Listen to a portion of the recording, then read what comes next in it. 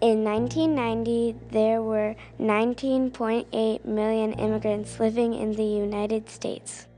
In 2012, there were 40.7 million immigrants in the United States. That means that the number of immigrants living in the U.S. doubled over 22 years. Most of these immigrants came to our country in the hopes of achieving the American dream. However, this idea has been highly overrated. Ever since their arrival in the U.S., immigrants have been treated unfairly. In fact, it has not been uncommon for them to face cruel discrimination. After the attack on the World Trade Center on September 11, 2001, several immigrants were targeted as suspects for no clear reason. They were locked up and deported with no access to attorneys. Statistics prove that immigrants are more likely to experience workplace discrimination, domestic violence, and assault. This is not just a problem in the United States. Immigrants all over the world have been treated in the same terrible way. It is time to recognize the problem and focus on fixing it for good. In the Dominican Republic, there's a group of 800,000 Haitians made up of legal and undocumented immigrants and their descendants. 14,700 of these people were deported in 2003 alone. In 2004, 15,464 of them were deported, and in 2005, 20,811 people faced the same fate. People of Haitian descent and the Dominican were denied birth certificates and identity cards. This made it impossible for them to get respectable jobs and college education. Award-winning human rights activist Sonia Pierre was a Dominican of Haitian ancestry who fought for her people. At age 13, she led a march demanding rights for sugarcane plantation workers. She was arrested and threatened to be deported. The threat made international news. It was never actually carried out.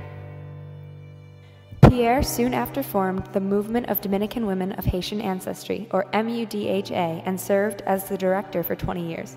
She died on December 4, 2011, from a heart attack at age 48.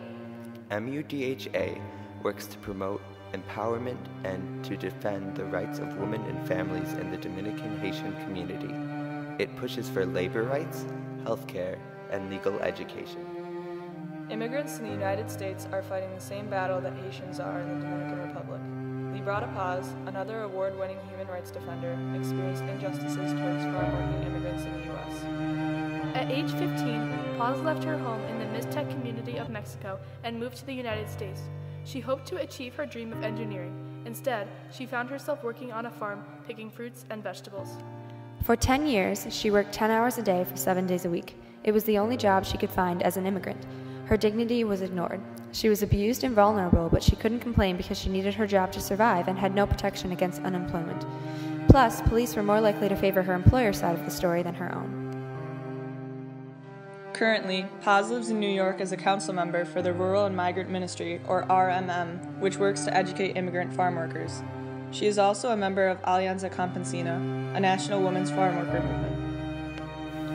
Her work is centered around making sure immigrant and citizen farm workers are provided with all the rights granted to them by the Universal Declaration of Human Rights.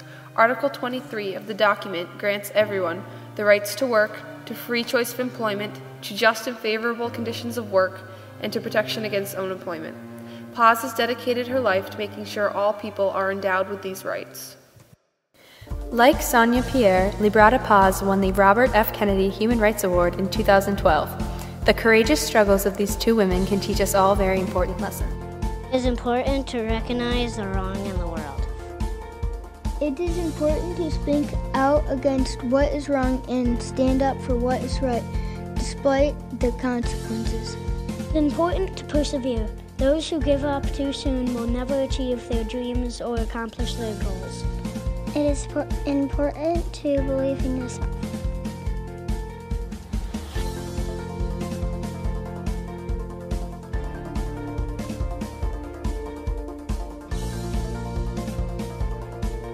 Now that our community, the town of Skaneateles, is aware of this issue, we have decided to help. We set up a fundraiser in an attempt to get students to donate to the cause. Students, parents, and teachers bought raffle tickets, and we raised a total of $274. All of the money will be sent to the Rural and Migrant Ministry. We are trying to make a difference in the world. We believe